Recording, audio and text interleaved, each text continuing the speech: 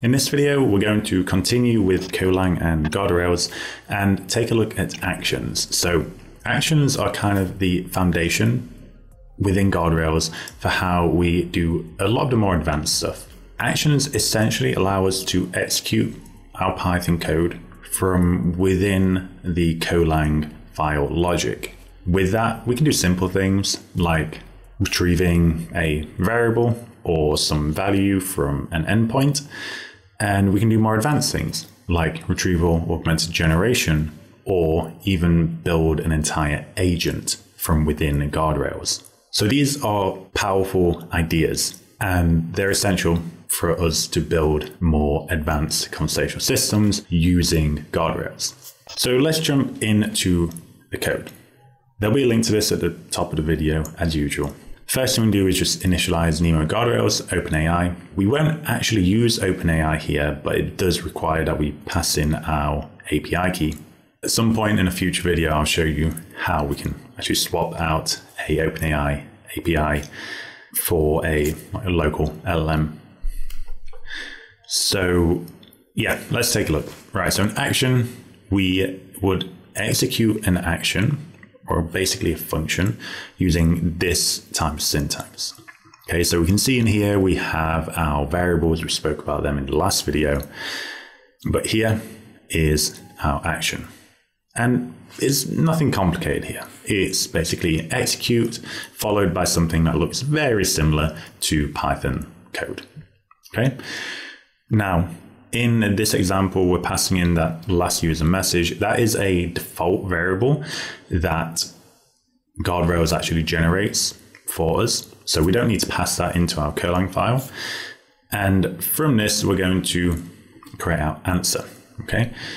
So that answer variable is going to be used by the bot to actually respond, right? So let's go through that. So this is our Golang file. As before, we have like some politics rails in there. And here we have this user followed by an ellipsis. So the ellipsis here is a catch-all. So basically, if the user isn't talking about politics, the flow or the guardrails should default to this here. All right. And then we, as you saw, we define or we execute our action, which is called response, and that takes last user message as inputs, and then the bot will produce an answer from that.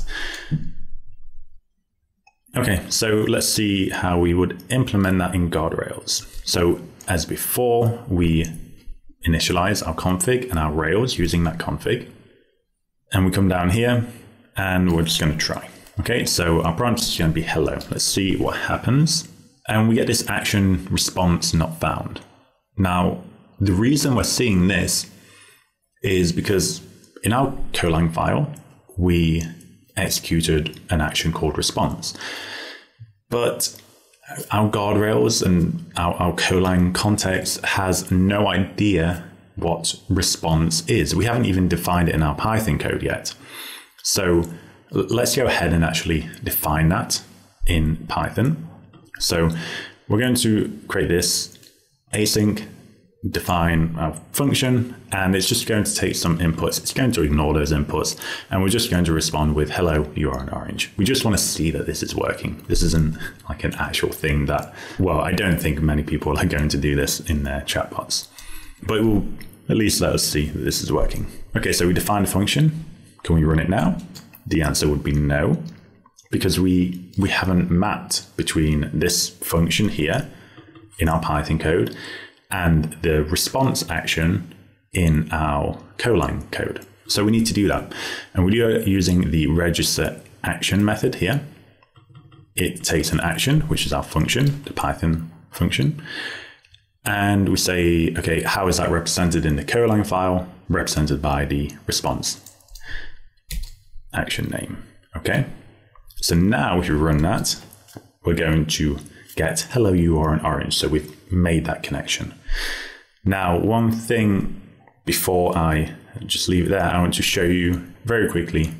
Here I'm using an async function.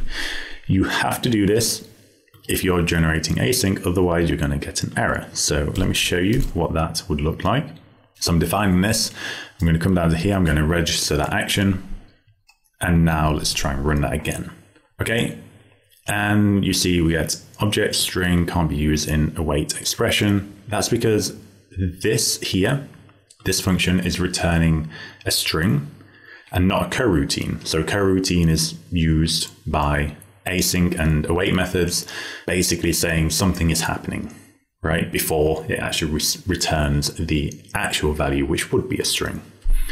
So because we're using async code here and we're waiting on that, we can't just return a normal value to that. We need to return this coroutine followed by the actual value. And to do that, we need to make sure that this is an asynchronous function. Okay, so using this, it will work. Okay, so yeah, just a super quick video there introducing us to actions in Golang. In the next video, we'll be taking a look at a more real-world use case on how we might actually use actions. So until then, thank you very much for watching. I hope this has been useful and interesting, and I'll see you again in the next one.